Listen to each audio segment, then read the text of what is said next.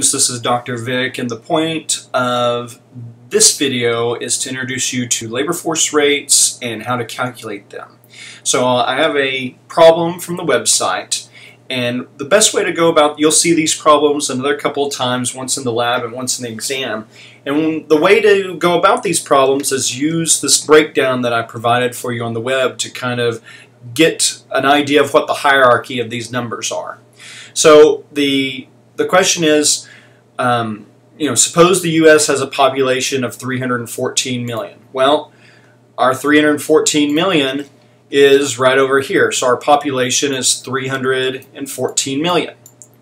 Now we know our population is either in the labor force or out of the labor force. And so the next part says 155 are in the labor force. So this box would have 155 million.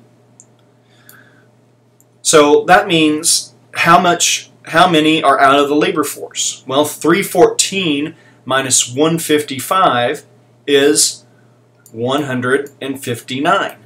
So 159 are out of the labor force, 159 million. Okay? Going on in our problem, we learned that 9.5 million, are actively looking for jobs. Okay? So if you're actively looking for jobs, that means you don't have one, right? So that's our definition of unemployment. So over here we have 9.5 million. Okay? So they're in the labor force, they're looking for jobs, right?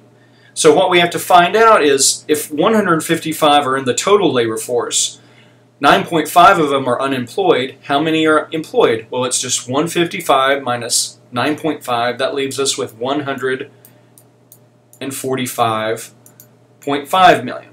Okay? So going further, we find out that 354,000 recently gave up looking after a year. Okay? So where do they go? Well, that's the definition of discouraged workers. All right? So less than a million, so it's going to be, since we're putting all this stuff into, simpler numbers, we're dropping the millions. We have 0.354, okay, less than 1 million that are discouraged workers. The definition of discouraged workers is they're now out of the labor force because they gave up looking, so they're not unemployed anymore. And then finally, back to our problem, 8 million would like to work part-time, but they want to work more. So part-time but want more. So that's 8 million right here. Okay, so we have all of our boxes filled out, right? So now we can go over here and start calculating the rates. Okay? So the labor force participation rate is what? Well, labor force participation is just LF divided by POP. So here's LF, here's POP.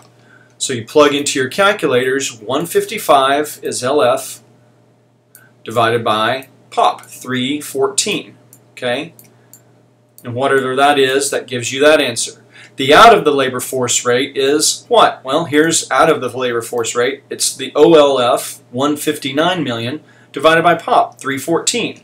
So out of the labor force is 159 over 314. Okay?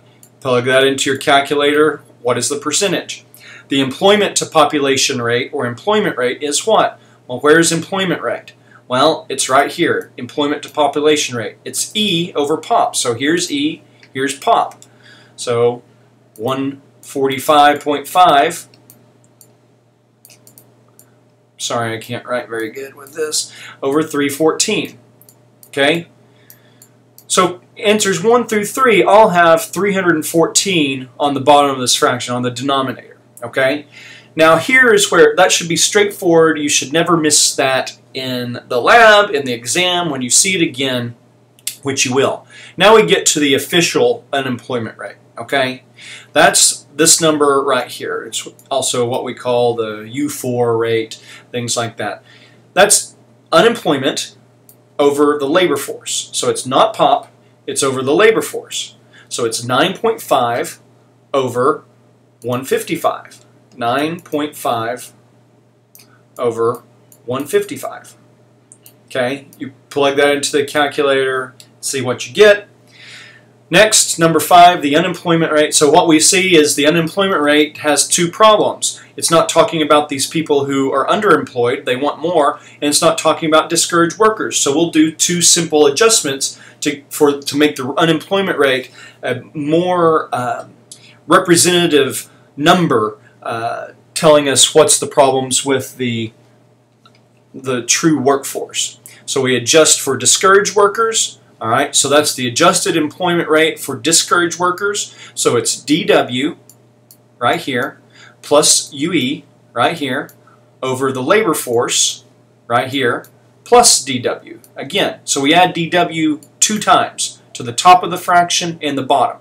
All right, so you'll see UE over labor force, that's just the same unemployment rate.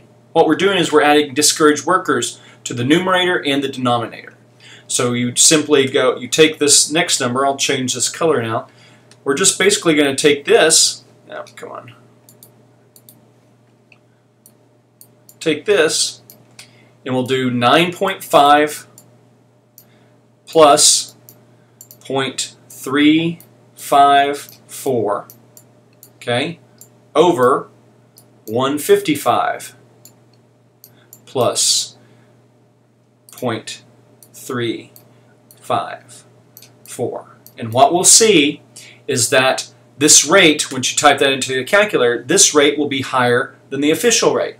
Okay? And then finally, we want to adjust for underemployment. Okay? So again, you start with your basic unemployment rate, 9.5 over 155. And we're just adjusting for underemployment. So it's part-time, this group of part-time workers that want more, plus UE, that's the new numerator, over labor force. So we just add this on top. Okay? And that's what you get. So you plug that into the calculator, and then the answers, as I gave on the web, are this. Okay? So you'll see that this is how you work out those calculations. This is the actual answers to them right here. Hope that helps. Best of luck on it. Let me know if you have questions.